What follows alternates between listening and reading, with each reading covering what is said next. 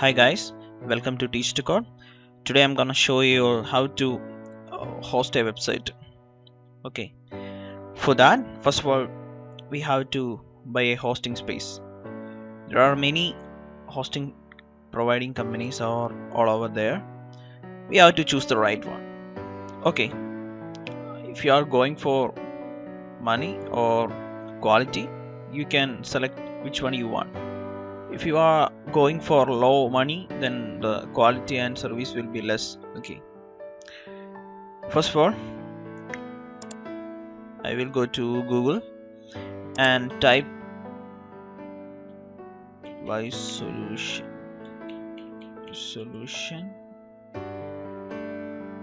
Okay, ysolution.in. It's a hosting space providing firm. It's a local firm, I think, but there are many other international MNC firms all over there, like hostgator.com, hostgator.com. Okay, web hosting services. In the previous tutorial we already seen about how to buy a domain. Okay, in this tutorial we will see how to buy a hosting space to park your website. Okay, view web hosting plans. If you click on this, you will able to see the different plans. Hatching plan, 20% off, starting at $3.96 per month. Unlimited disk space, unlimited bandwidth, shared SSL certificate. Okay, it's 3.96 per month. Unlimited baby plan, business plan. Okay, this is HostGator. It's a worldwide hosting providing company. Okay, now if you are cheaper that you don't have enough money to pay, then you can go for a local web providing company. ysolution.in. Okay, ysolution.in. This is also a website providing company. They have copper plan, silver plan, golden plan, diamond plan. Okay, diamond plan will 899 rupees yearly. Disk space unlimited, bandwidth unlimited, website unlimited, subdomains unlimited, software clears. Okay, for that it must cost about 899 yearly, not monthly. 899 yearly.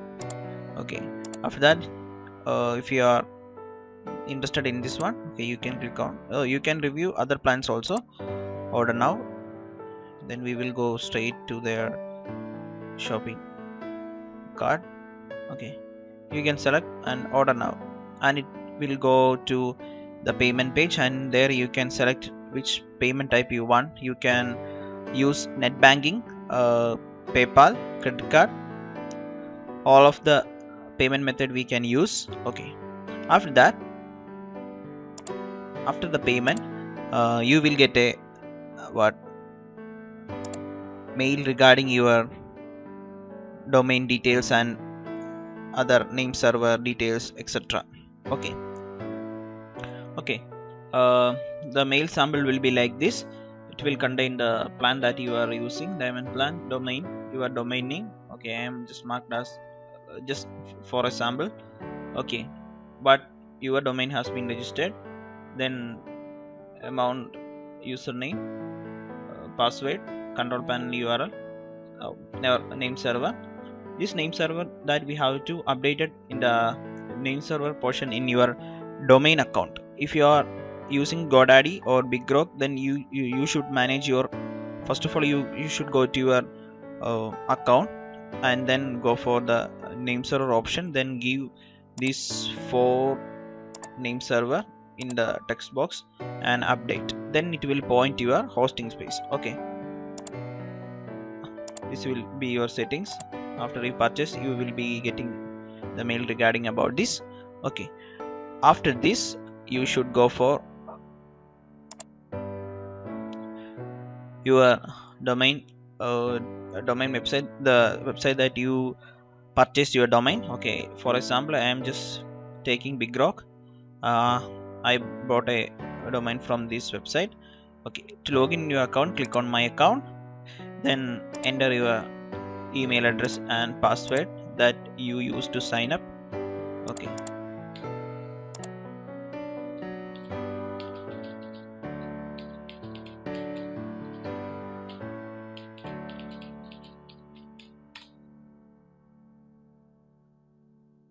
Okay. This will be your account dashboard, and here is the domain that you have purchased. Okay, you can click on your domain. Okay, then you can see here the name servers. Okay, click on here, name servers. Okay, then use the name server that they were provided, ns1 dot. Then copy and paste in this one. If you add more names box for name server, you can click on add more, then update name server. Then it will automatically point to your web hosting server. Okay, then you can sign out from here. Okay, if you are taking GoDaddy, there will be name server updation option, but it will be in a different tab or in a different way. Anyway, you can check that out. Okay, then after that I will show you how to take the control panel. Okay, here this will be my control panel URL. Copy that one and paste it over here, then click on enter. Then you can see your control panel, and you can enter the username and password.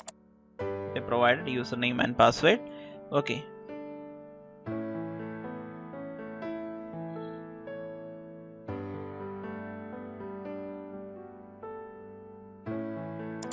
and here comes my cPanel, and you can see the overall details over here: email account, subdomains, CPU usage, etc., databases. Okay, after that you can go for file manager, webroot.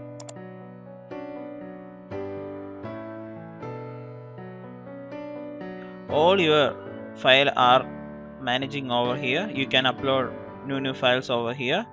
Okay, this will be your root folder, and okay, you can create a new file over here, new file over here, and you can name that. And if you want to edit that file, index.html, edit,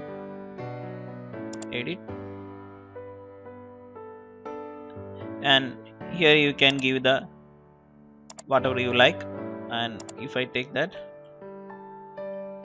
okay, our site has been appeared over here.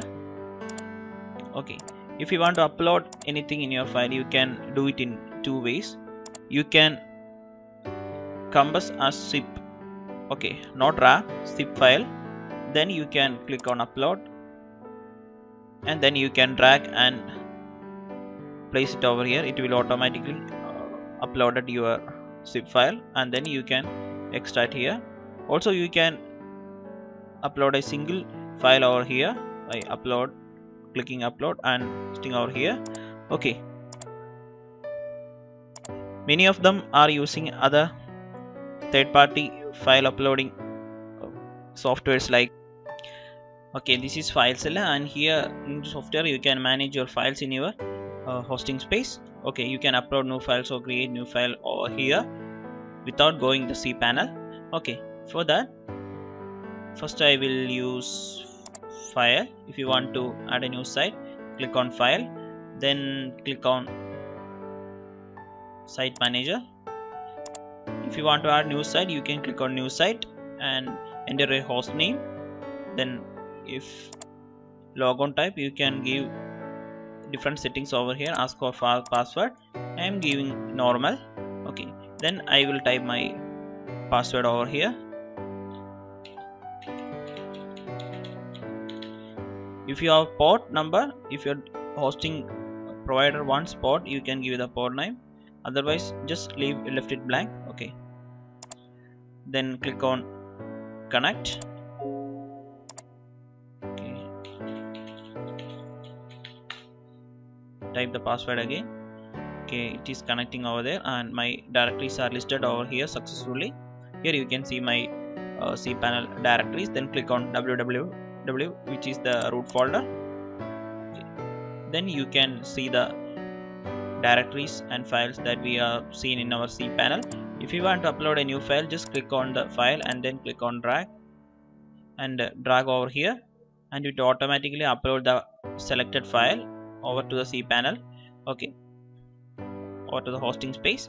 And if you want to upload an entire form, then it is also easy. Like that file, click on this one and then just drag over to the right side. Okay, if you want to check that, you can go over your cPanel and click on reload again,